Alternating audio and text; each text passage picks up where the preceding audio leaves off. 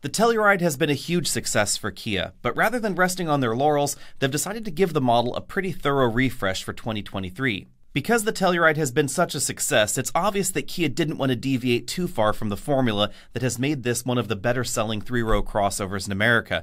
The Telluride has clawed its way up from about 9th in the segment to around 5th in the segment for 2022, and that success is likely going to continue with this refresh. I think they've done a good job making the exterior look a little bit different than the Telluride pre-refresh, but also definitely still a Telluride. It definitely is not as controversial as the look that we find in the new Sportage or the new Sorento. In addition to the new front-end design and the new rear-end design, we're going to get two new trim levels, X-Line, which is the looks off-roady version, and X Pro, which is the more off-road capable version with more ground clearance, more towing capacity, all-terrain tires, and raised roof rails. And although Kia didn't provide pictures of this, there are also going to be 3 new colors for the Telluride. That's something that has been oddly limited with the Telluride up till now. On the inside of the Telluride, we find a new dashboard that is definitely very striking. It pulls a design cue from the EV6 with the large optional 12.3-inch displays. There's a 12.3-inch display for the instrument cluster and a big 12.3-inch display for the infotainment system in the middle. But below the infotainment system, it does not borrow the somewhat controversial button bank that we find in the EV6 or the new Kia Niro.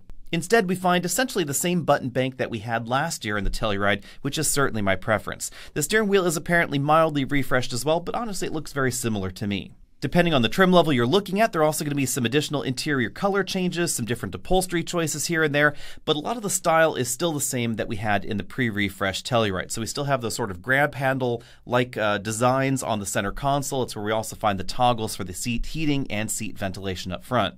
Under the hood, we find the same 3.8-liter V6 engine that we had before, producing 291 horsepower and 262 pound-feet of torque. But if you get the Telluride X Pro, that is going to be the more off-road version of the Telluride, then towing capacity goes up from 5,000 pounds to 5,500 pounds. That's likely mainly due to the redesigned suspension because it has a little bit more ground clearance and probably a little bit higher payload capacity as well. On the electronic gadget front, the Telluride now gets Kia's latest digital key software, which allows you to use Apple Watches, Apple iPhones, and Samsung Galaxy smartphones as a virtual key for the vehicle. So you don't have to take the fob with you if you don't want to. You can just have your smartphone, and you can grant other people with those compatible smart devices access to the car for periods of time if you want. Unfortunately, Kia did not provide any pictures of the base model, but it does appear that the 12.3-inch infotainment screen in the middle is actually going to be standard, and the only part that's optional is going to be the 12.3-inch instrument cluster, although again, details are a little bit sketchy there. We are going to get a high level of standard feature content across the board, however.